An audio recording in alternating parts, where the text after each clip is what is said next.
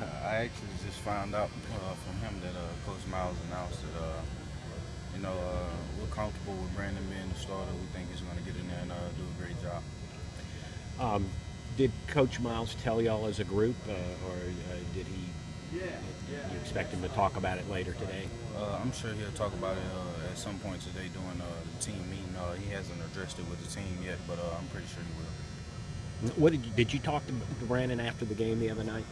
I just shook his hand, told him he did a great job, and just stay focused and stay humble, and just keep doing the things he's been doing. What does he need to get better at? What do you see that he needs to do?